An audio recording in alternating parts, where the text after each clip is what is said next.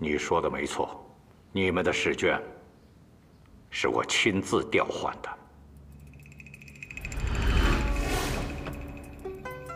殷博士，别生气，这个不是钱。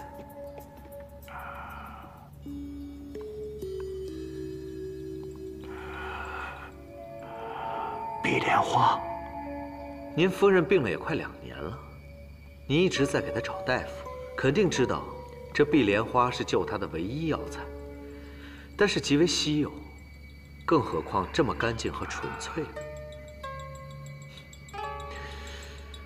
唉，你也知道，我科考了这么多年，若是这次再不中，我爹一定不会饶了我。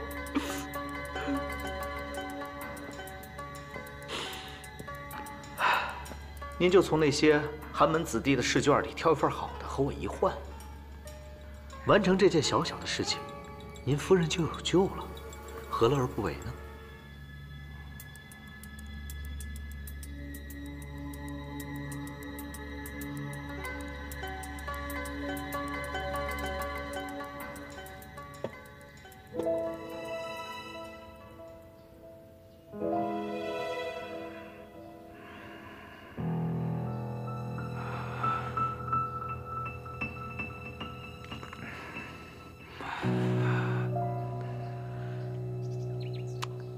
这些文章应该不错啊。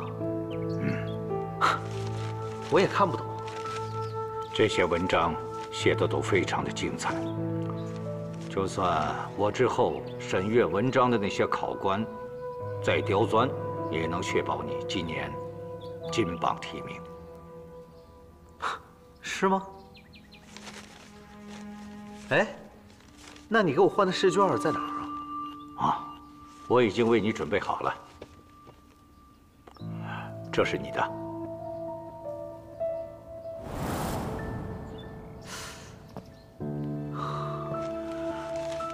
这个啊，试卷我已经为你准备好了，这个你就不用看了。哎，就算我不会读书，也看得出来这个文章写得好。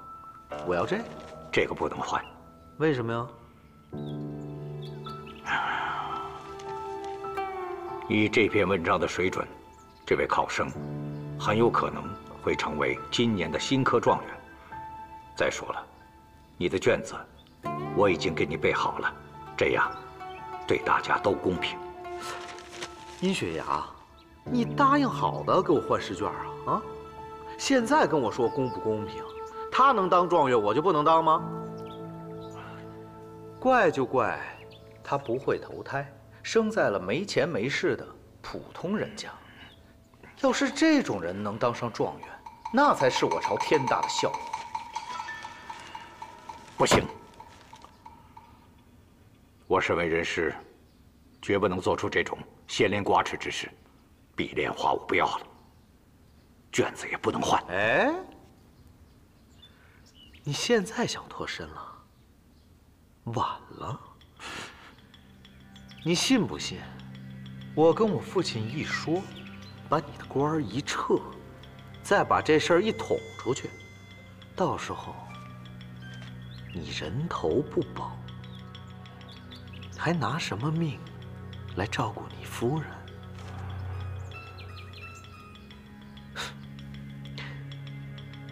殷博士，别纠结了，殷夫人还在家里等您呢。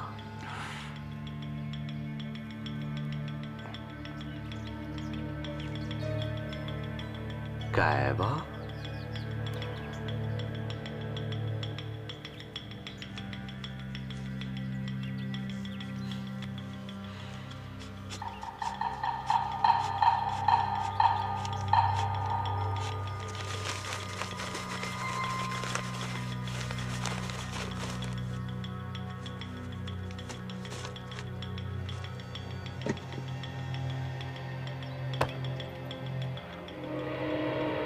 当年那个事发生之后，我几乎夜不能成眠。当发现好苗子的时候，我总会想起你，想起你名落孙山之后会发生什么。想你会不会继续参加科考？你想知道我是怎么熬过来的？我现在就告诉你。燕七为了灭口，派人追杀我，我就躲在一个洞里3天3夜。你绝对不知道我是怎么熬过来的。我的母亲以为我死了，一个人躺在床上无人照料，她含恨而死。我甚至连她最后一面都没有见到。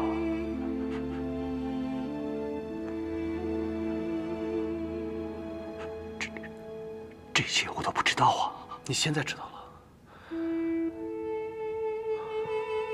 殷思成，你明明就知道我是洛恒，你却还跟我装什么都不知道的样子。你现在的样子真的比燕七还要让人作呕。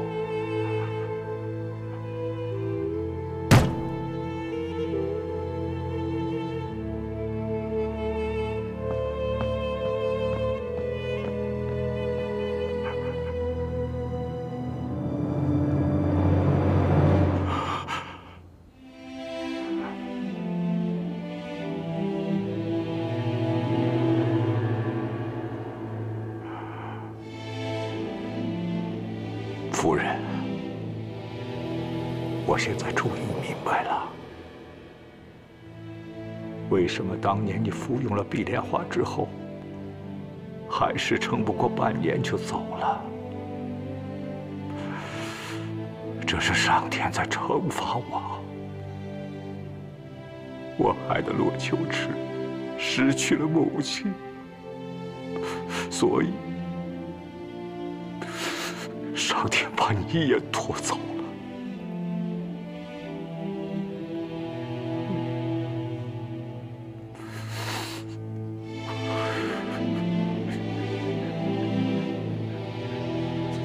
秋池，哎，秋池，你真的在这儿啊？我刚还去户部找你呢，父亲说你已经找到了真相，说我来书院就能找到你，到底发生了什么呀？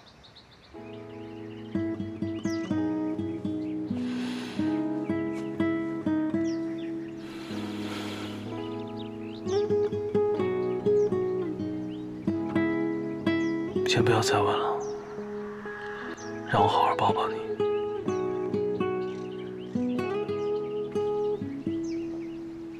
小猴子，我累了。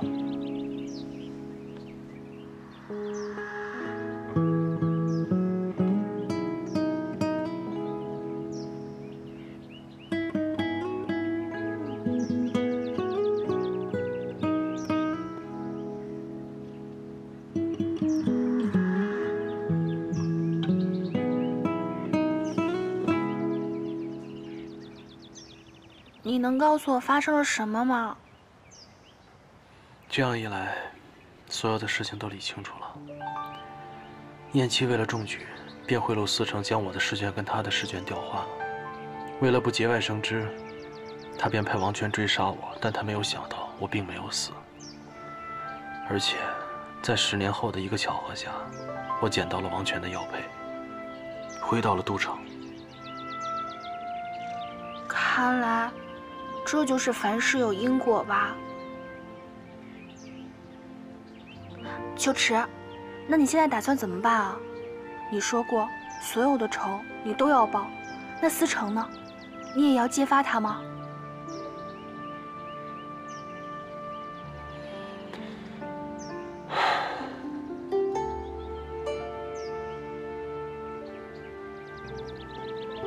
换作是你会怎么做？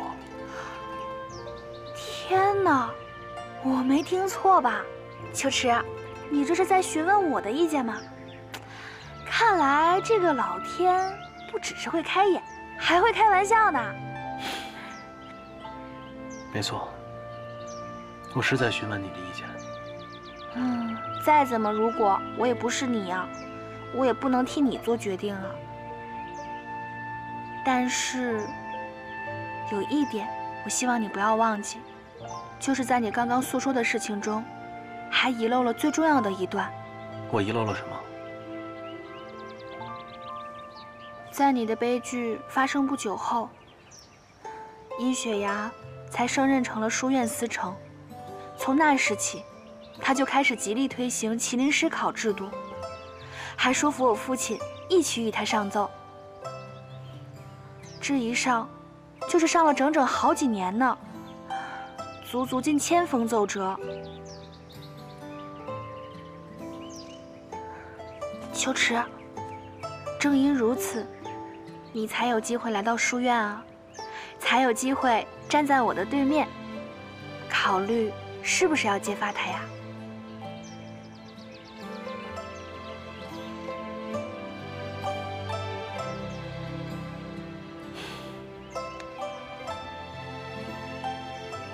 还说你不敢替我决定。我这不是怕万一选错了，日后你会后悔吗？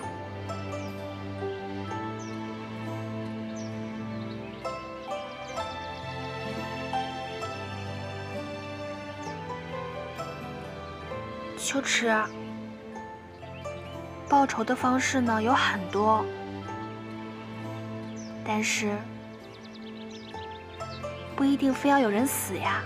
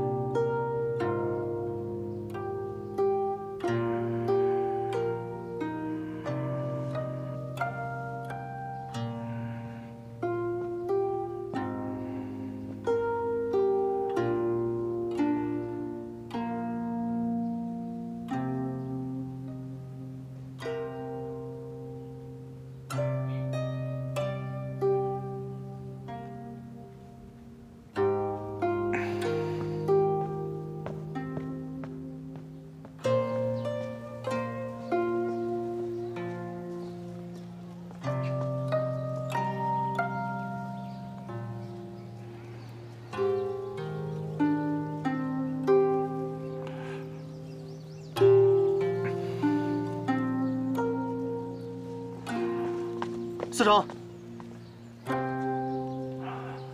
秋池，东西学生已经找到，不用报关。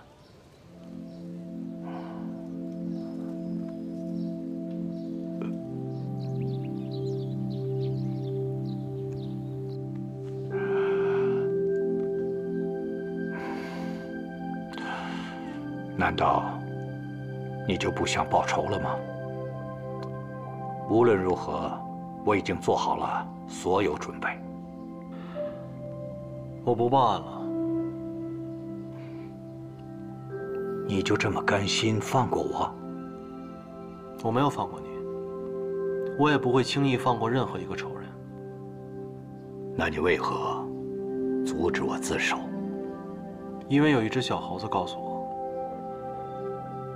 报仇的方式不只有一种。你能还我的，不只有命和自由，还有更重要的东西。我明白了，你是说麒麟师考？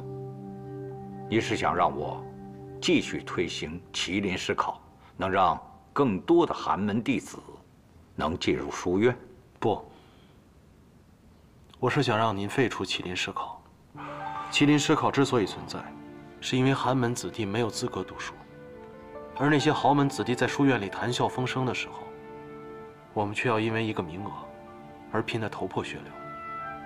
但如果读书没有门第之分，科考也不再按地位、区域来区分考场，那麒麟试考也就没有什么存在的必要了。我明白了。我知道，这是一段很长的路。等我学成，等我考上状元，这将会是我最先去完成的事情。所以，我会努力读书，而您，不管有多苦多难，也必须坚持做一个好的司城，因为这是您欠我的。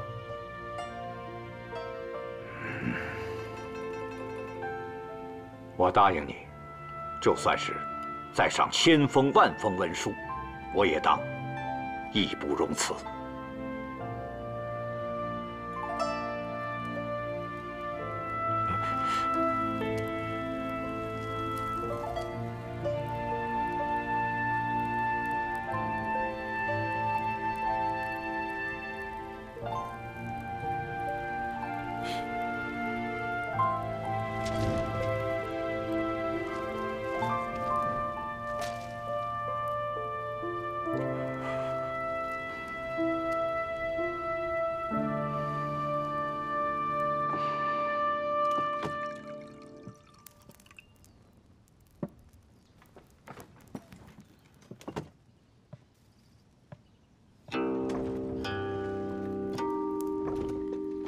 舒儿来了，快来坐下。你看，母亲为你准备了你最爱吃的，宫里头来的，快坐下吧。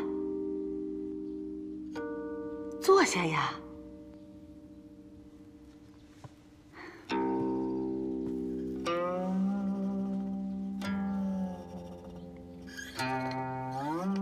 舒儿，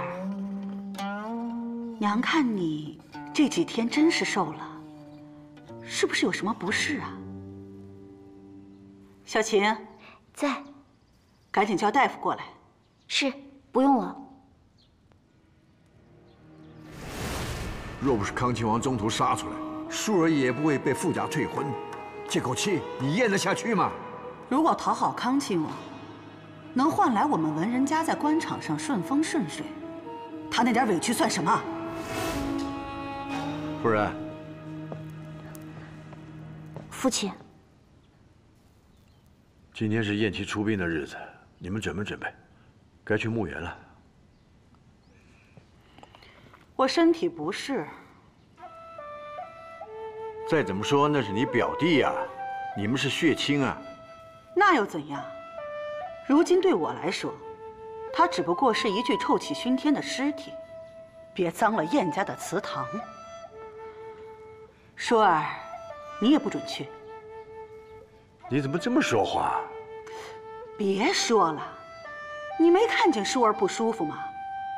还提这些恶心的人干嘛？舒儿，你们不去，我去。父亲，我和你一起去。舒儿，你怎么不听母亲的话了？舅舅他，就算再错，他也从来没有错待过我。他待我如亲生女儿一般，不对，比亲生女儿还要亲。父亲，我和你一起去。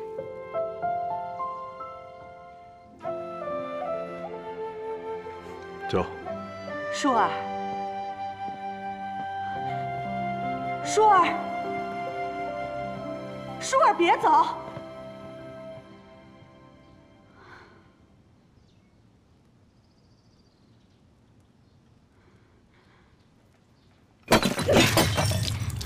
来人啊，赶紧把这收拾了。是，大夫人别生气。滚！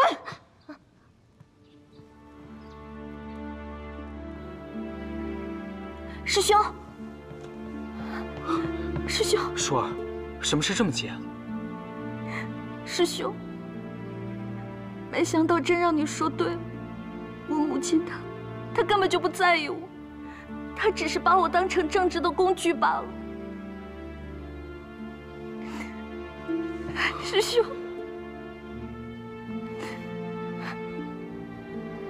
师兄，舒儿现在只有你了。你究竟什么时候能来迎娶舒儿啊？我保证，这一天马上就要到了。真的吗？只要你乖乖的听师兄的话。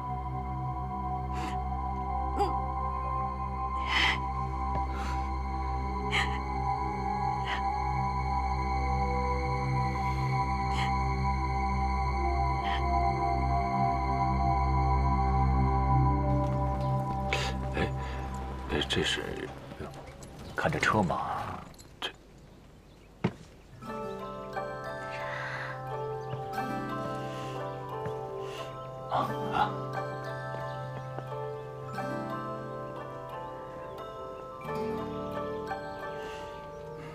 郡主，请问傅远之傅公子在这里吗？在。您请，请。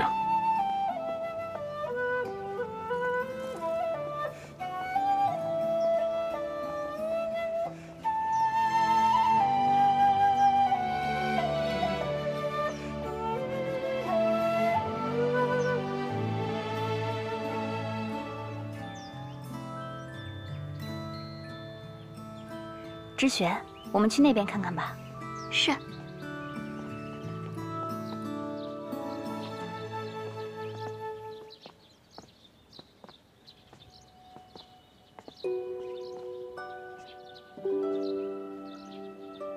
答应我的事情，不要骗我。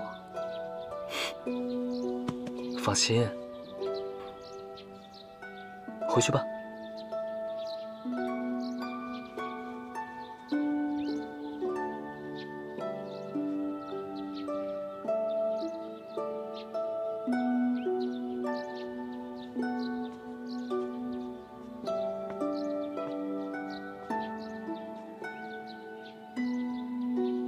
不要骗我。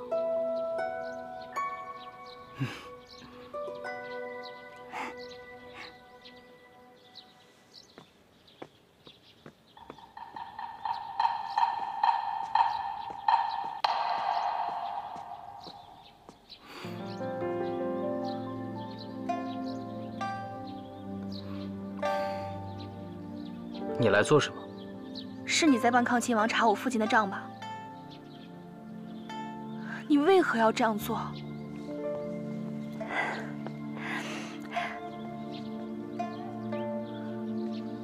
没错，是我辜负了你的情，所以这段日子以来，无论你怎样对我们，我都从未想过要埋怨你。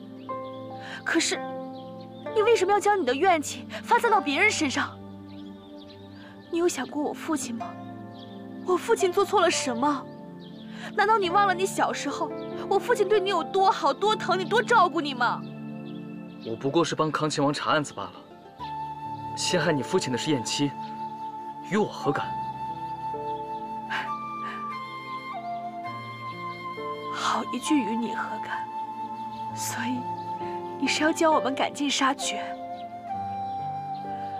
好，从今天起，你不再是我的师兄，我们之间的情谊烟消云散，你我势不两立。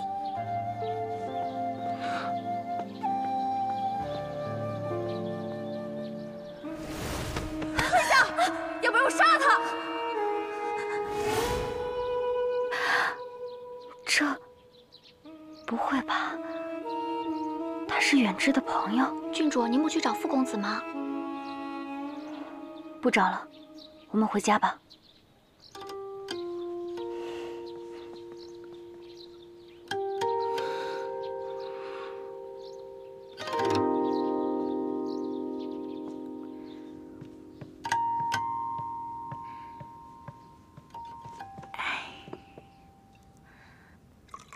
秋池，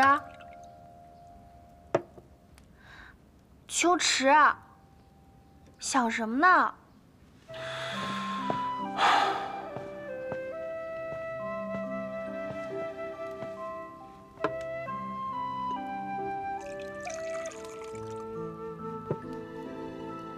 燕妻下葬了。但大娘不许把她葬在祖墓中，也不许他的牌位上灵堂。你说舅舅这人生前最好排场和张扬，他肯定没有想到自己走的时候会这么的凄惨。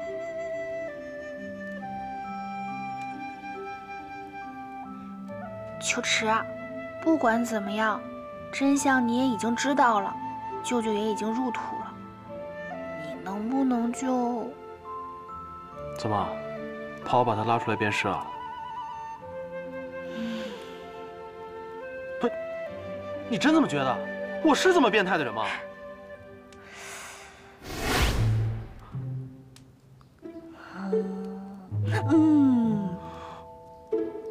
哦。秋池，你真不记恨他了？他死的时候，面目狰狞，死不瞑目，想必他在逃亡的日子里也受了不少的罪，总归让他感受到了那种又恐惧、又痛苦、又绝望的滋味。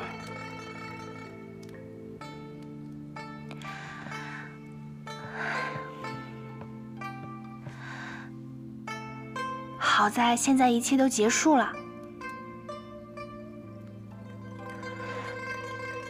又怎么啦？不知道为什么，我总是觉得哪儿不对劲儿。燕七的死，就像他突然拿出了赵青草的罪证一样，来得太巧了。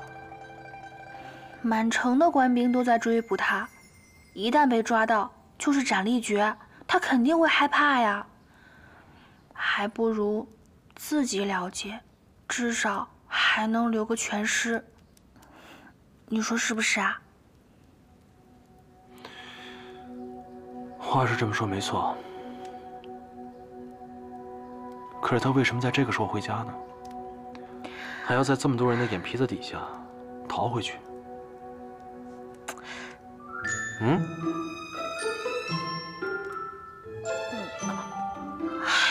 秋池，你就别瞎想了。舅舅呢已经下葬了，你最大的噩梦也该消失了。你的后半生啊，只会是幸福的。你呢，会完成你母亲的遗愿，然后考上状元，成为扬名古今的大诗人。还有成亲。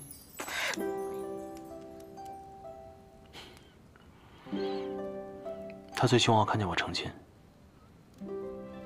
看到我穿上喜服，带着我心爱的姑娘回家。是吗？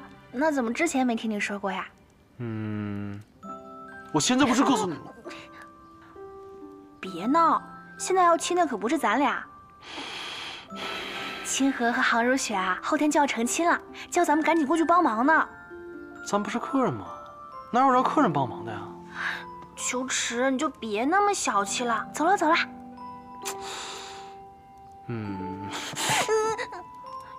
不理你了。哎呀，就亲一下，就亲一下。走开，走开！小猴子，小猴子也没有。救命啊！小猴子，清河。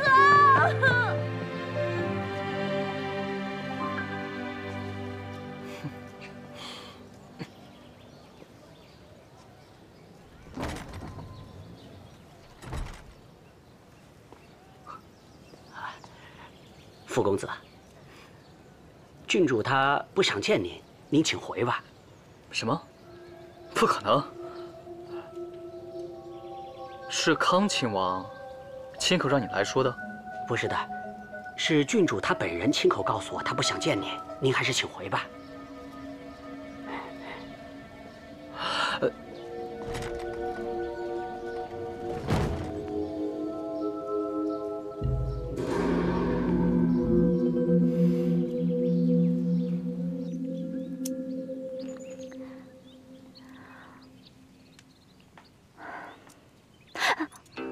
郡主，过来。哎，我没事。父亲回来了吗？还没有消息。你们下去吧。可是您的手……我说了我没事，快下去吧。是。是。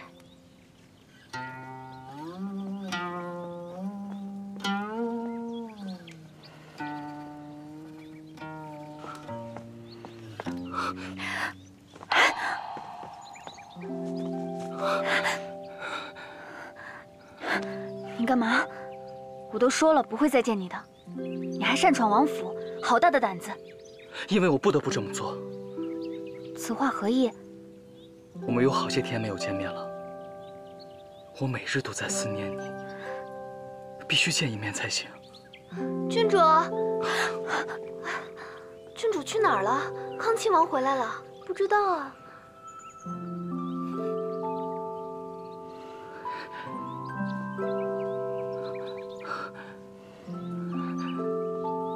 你就不想我吗？为何将我拒之门外？我今日去了竹秀书院找你。你看到了什么？我看到你和一位姑娘正在说话。啊，那位姑娘是文人眷，我与她是青梅竹马，从小一起长大。不过我与她已经毫无关系了。你大可以去书院问问，她为了一个叫洛秋池的卑贱小人，伤了我的一片真心。傅公子，你一定很伤心吧？再也不会了。傅公子，我叫我远之。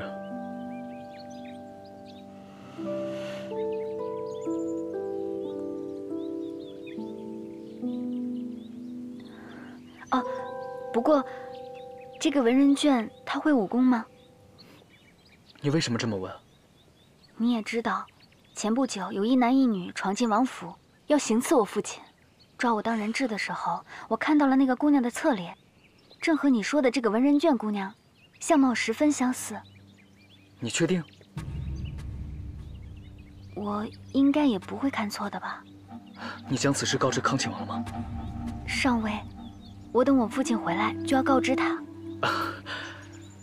你能不能答应我，先不要告诉你父亲？为何？你不是已经对他死心了吗？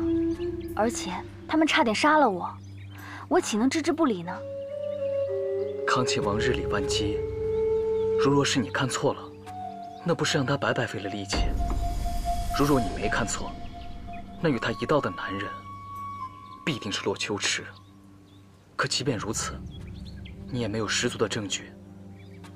而我曾与他们多次交手，最了解他们不过。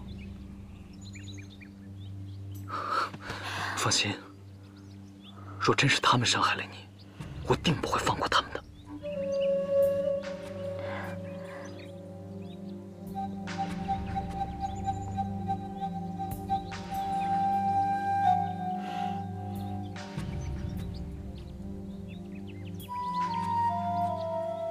哎，你们俩赶紧把这往里搬啊！哎，好嘞，好。哎，小心小心脚底下啊！哎，那个谁啊，给我把这往左再摆一点啊！哎，好。你岳父不愧是这都城首富啊！你看这才回府几日，已经都置办成这样了。他需要一件喜事，你看这样，所有人都需要。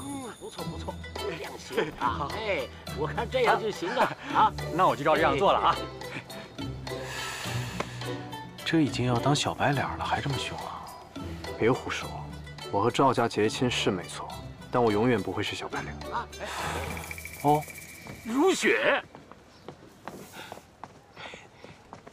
你来了，岳父。哎，要不然成亲那日，我把这门把手换成纯金的，是不是就喜气了啊？这个不必了。哟，要不然岳父，要不然我把你这枪也换成纯金的。这个也不必了。没关系，没关系，咱家不差钱，要什么尽管说啊。岳父，这个真的不必了，多谢。纯金的。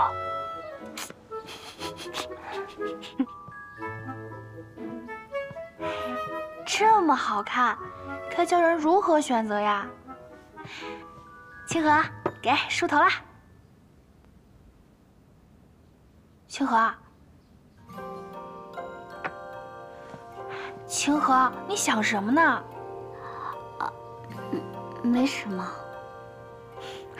我都懂，女孩子家嘛，这出嫁前心事肯定非常的多。这样吧，你有什么心事，你都告诉我，我可以帮你一一解决。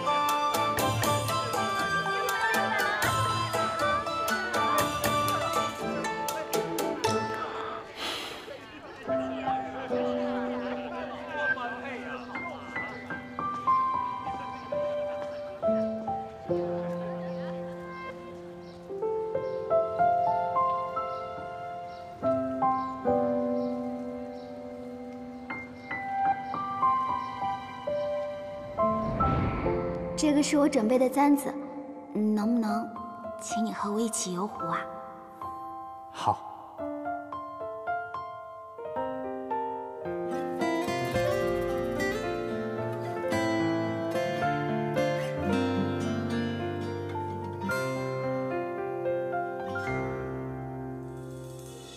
几年前，以为一个人的世界最好。往往没有遇见，才觉得自己总是默默的一切都好。多年来，你一直保持最暖的心，还好遇见了你，才觉得自己一直等待，一切都值得。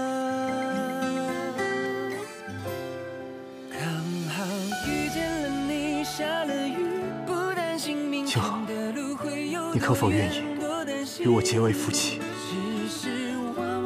我愿意。亚洲戏才是最美的开始。遇见了你，在路口，不担心向左向右的。从此刻起，你与我便是夫妻了。往往最后的都是最好的。遇见了你，才是最美的开始。有枣子。枣子。枣子。夫人是想说早生贵子吗？以为一个人的世界最好，往往没有遇见，才觉得自己总是默默的一切都好。多年来，你一直保持最暖的心。不许睁眼啊！啊，还不能睁眼啊？不能。小子，你有没有想过，当我们成亲的时候会是如何呀？当然有想过。说来听听。我想要你上回为我摆的花灯，我还想要焰火，然后呢，到时候我们就走在路中间，脚底下是花灯，手上是鲜花，头顶是焰火，焰火在空中绽放出五颜六色的火花。我还希望书院的所有同柴们和博士们都能来，还有山寨的兄弟们，我们一起大口吃肉，大口喝酒，想想都开心。你呢，秋池？你有没有想过呀？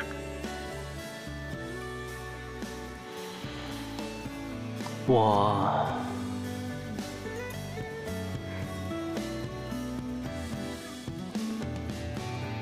只想要你。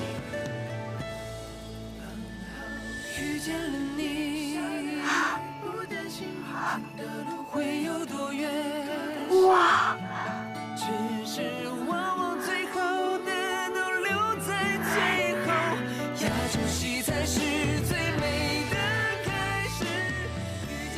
怎么，不同意啊？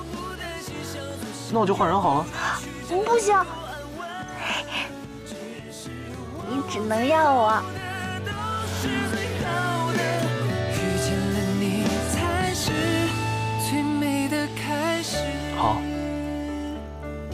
就要你。